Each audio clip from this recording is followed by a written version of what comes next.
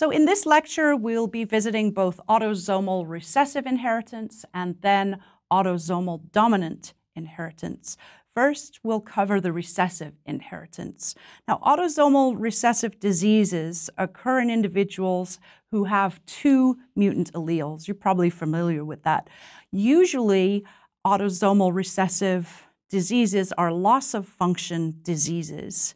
And on occasion or regularly in the heterozygote, there's some compensation.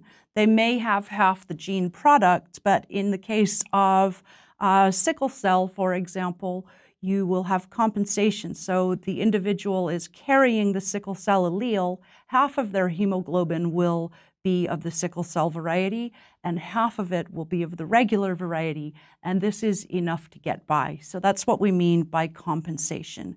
Having two recessive alleles in that case is fatal, but it's not always fatal. It's just the recessive condition expressing the actual phenotype. So in these types of matings, we end up having unaffected individuals, carrier individuals. You can see both the son and daughter in the middle, and affected individuals. Usually 1/4 will be affected in a mating between two heterozygotes. So let's take a look at the three possible matings. First of all, you could have both heterozygous parents, as we just saw in the last graphic. And here in the Punnett square, we can see that we result in, indeed, 1/4 affected individuals. Now, we don't have enough offspring, like Mendel did with peas, to really consider that 1/4 of the offspring would have this. So, if we're dealing with 1,000 pea plants, that's one thing. But as individuals, maybe, or parents, maybe we're lucky to have 4. So you may see that 1 in 4 is affected. So we call it a 1/4 probability that you would have an affected child.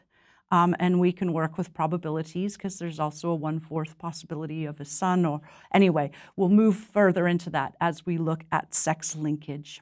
The next scenario that we can look at is having a heterozygous parent and a homozygous parent, in which case 1/4 of them would be, 1/2 of them would be affected, and the homozygous recessive state. And the final way that we could have affected offspring, of course, is between two homozygous recessive individuals, in which case the probability of them having a homozygous recessive child is 100%. They're pretty much guaranteed. So 3 different ways.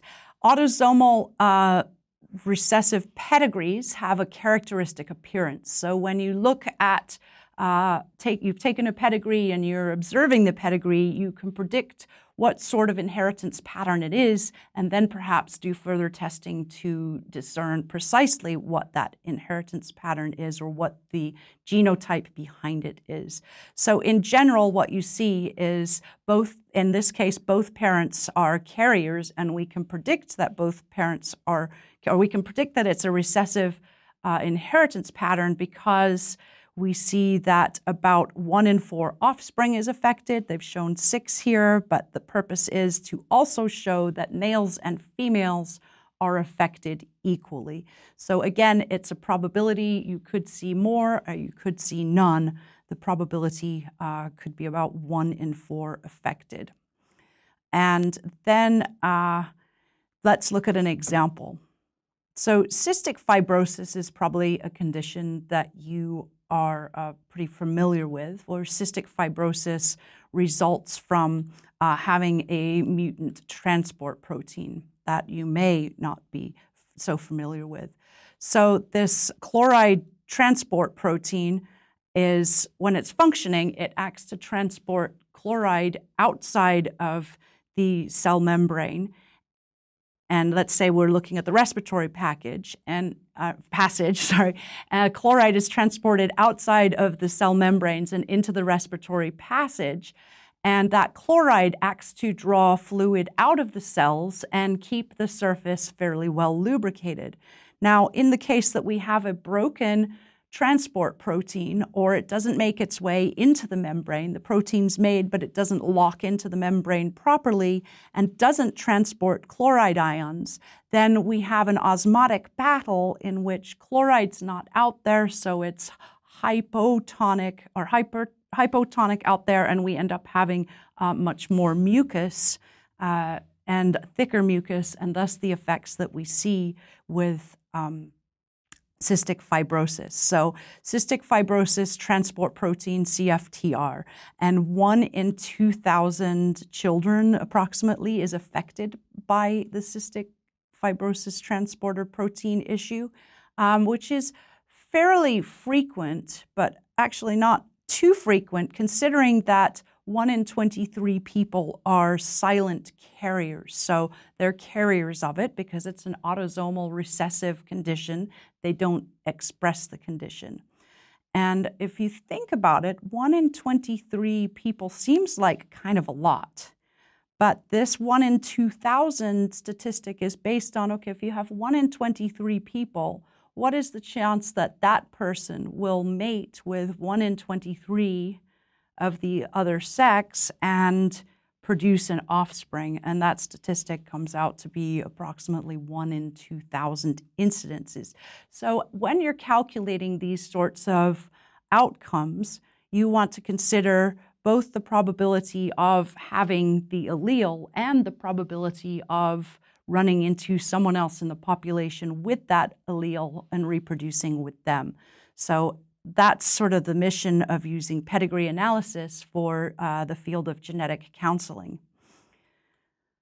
So on occasion, we'll see that autosomal disorders are sex-influenced. So just as we could have penetrance and expressivity issues, there are more things to cloud our vision on what's really going on. And I bring this up because hereditary hematochromatosis is one of those disorders that is expressed almost exclusively in males, and very rarely do we see this in females, like 5 to 10 times more likely in a male. And I also bring this up because it is probably the most common hereditary disorder, even though it's only expressed in, or mostly expressed in males. And we're not entirely sure why, but what this disorder is a decreased absorption or enhanced absorption of iron, so that there's way too much iron in the system, and that causes an iron overload, which causes coloring of certain organs. They get very pigmented with the iron pigment, and that causes serious damage in some organs. Some organs are just pigmented. Other organs like the heart, liver, and pancreas get serious damage from it. And of course, if we know that someone has this disorder, then we can treat for it and keep the iron levels low in the diet and not have the organs affected. Here's a quick flash of organs that are affected by the chromatosis, the coloring. But again, only the heart, liver, and pancreas have a really serious condition with it.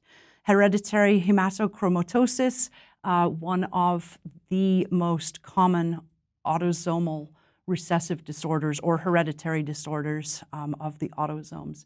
So keep that one in mind for your exams for sure. So I thought I'd put together a slide that covers some of the main autosomal recessive disorders that you'll be responsible for knowing. You don't necessarily need to know all of the details about them, but you do need to be able to recognize them as autosomal recessive. First of all, sickle cell anemia. I think we've covered that plenty, and you probably understand mostly about that. And we just covered cystic fibrosis as a great example of an autosomal recessive disorder where we're thickening the mucus because of a broken chloride transporter. And albinism, that one's pretty self-explanatory. All pigmented areas end up white or unpigmented. And then phenylketonuria, you've probably heard of, but children, when they're born, get a foot prick to take a blood sample. The testing for this has been around for a long, long time, probably since the 40s. And what this is causes a buildup of of phenylalanine, and it causes that to be in the urine, but phenylalanine turns out to be really toxic in high doses. So phenylalanine doesn't get converted to tyrosine, and so if we have a big buildup of that, it's a problem. But one of these conditions, if you test for it, very easy to treat. You can remove the phenylalanine, which is found in things like Diet Coke and most proteins, unfortunately, but that will end up not causing the mental retardation that would come about if there was a buildup of phenylketon or phenylalanine. Tay-Sachs disease is a hexoaminidase A deficiency, which means that the lysosomal storage of basically the trash lysosomes that are inside the cells end up getting packed with trash and not broken down. So hexoaminidase A is what would break things down in order for them to be disposed of. So Tay-Sachs disease is a really sad, very, and it ends up being a fatal disorder, and it's not treatable at this time. Hemochromatosis we've already covered, and then there are a number of different glycogen storage deficiencies that also are autosomal recessive disorders. So Tay-Sachs disease falls under lysosomal storage diseases. There are other lysosomal storage diseases. You don't necessarily need to know them all by name, but again, you should know them as homozygous recessive disorders or autosomal recessive disorders. So keep these ones in mind because they are important to know. Now, you're going to run into a vast number of different disorders. So this is a hint that I've always sort of gone by, is that almost all diseases that make an appearance during childhood will be autosomal recessive disorders. And the way that I will think of that is it's easier to remember this fairly short list of autosomal recessive disorders than it is to remember all of the other disorders. So if you can keep those ones in mind, you'll be in great shape, because then you can get a question that perhaps says, oh, what is this? And you don't have it on your list of autosomal recessive. You can guess it as an autosomal dominant disorder, or perhaps even more of a X-linked type of disorder. Anyway, so a little hint for you there.